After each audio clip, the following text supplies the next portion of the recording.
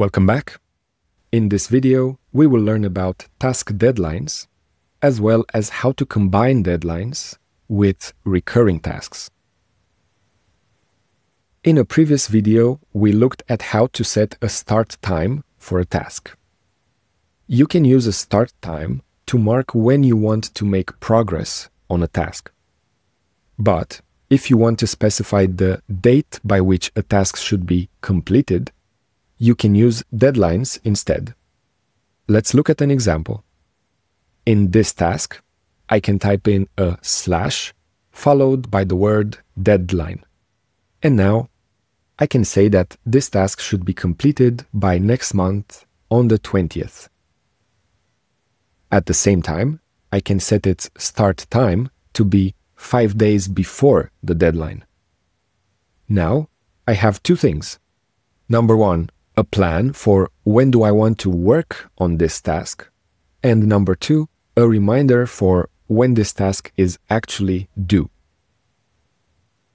Let's jump into tasks mode now and make sure my task list is grouped by start date.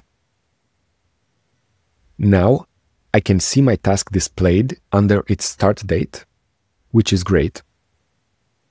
But below the description, I can also see how many days are left until the task's deadline.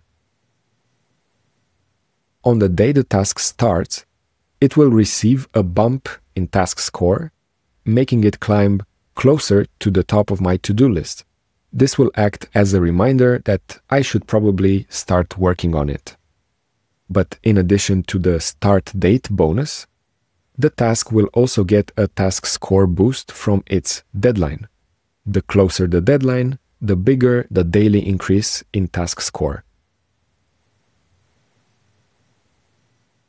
The really cool thing about deadlines is that you can apply them to recurring tasks. So, for example, I can say that this task has an absolute deadline next Friday. Then, I can say that the start date of this task can be every day at 8 p.m. And finally, the duration can be 1 hour.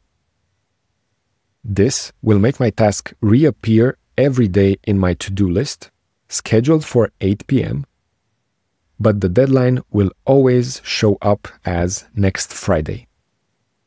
When I combine recurring start dates with deadlines in this way, I can schedule blocks of work for tasks that I usually cannot complete in one sitting.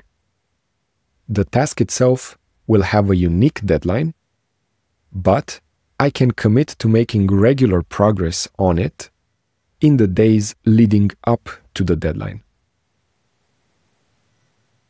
You can use deadlines for specifying the hard date limit for completing something.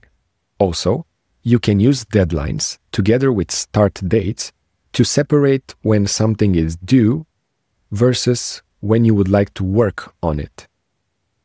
And finally, you can use deadlines together with recurring start dates to schedule recurring blocks of work for tasks and projects that take longer than just one sitting to complete, but must be done by a certain date.